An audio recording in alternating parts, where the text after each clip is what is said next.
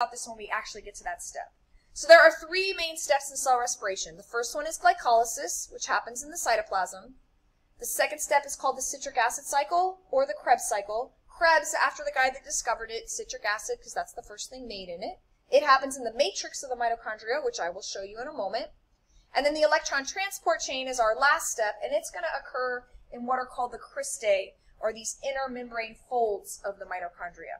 So this is a mitochondria. It's not the best labeling job, so I'm going to sort of relabel it. So the matrix, this is where the Krebs cycle happens, is here, the very, very center. So that's our matrix. All of this inside the middle. There are two membranes here, an outer membrane and an inner membrane. So the cristae is this inner membrane.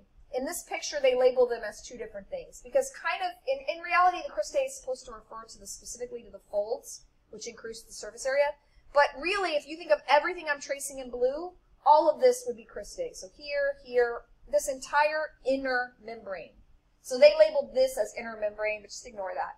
And then the inner membrane space, that's the space between the outer and inner membrane. So that's this.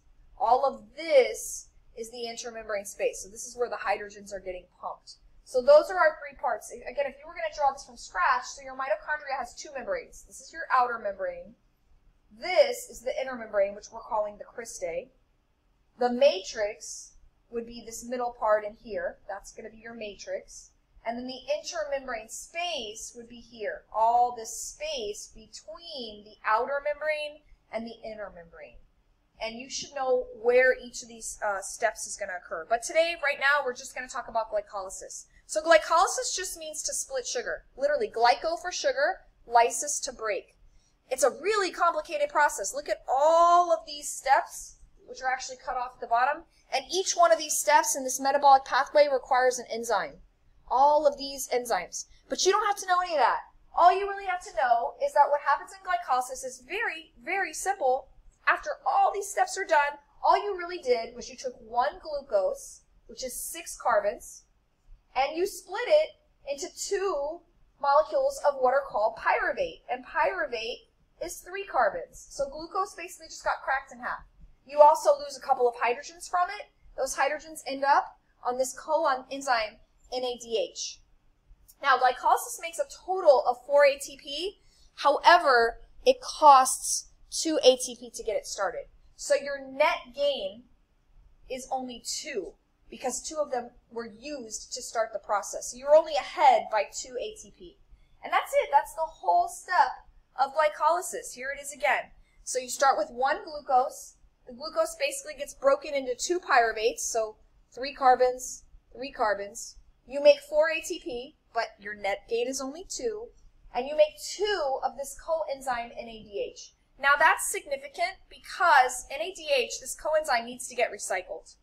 So in other words, it was NAD plus, sort of like you take carrying groceries to your car. When you get to your car, you got to get rid of the groceries so that you can then go back and pick up more. So NAD plus picked up hydrogen from glucose and became NADH.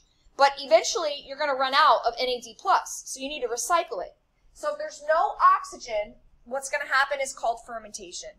You're not going to make any more ATP, but you are, and this is the whole purpose of fermentation, going to recycle the NADH back to NAD plus again.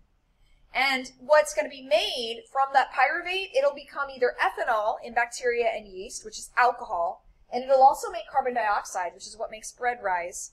And in us, it makes lactic acid. So when your muscles are burning because you've been working out, it's because you're not getting enough oxygen to your muscles, and your body is switching over and doing fermentation. Why? So it can recycle NADH and keep doing glycolysis so you can keep making ATP. So here's a summary. Glucose got split into pyruvate. If there's no oxygen, fermentation happens, the purpose being to turn NADH back into NAD+. If there is oxygen, it's going to go to the mitochondria for all the other steps. And here's just a picture to show you the difference. So alcohol fermentation in yeast, this is how they make alcohol. This is also, again, how we make fresh bread because it makes carbon dioxide. So the carbon dioxide bubbles as the yeast is eating the bread dough. Those bubbles make the bread rise.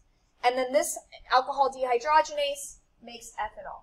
In us, instead, we have a different enzyme, so we make lactate or lactic acid. But again, only when there's no oxygen present. If oxygen is present, then we're going to go a different pathway. We're going to go aerobic respiration.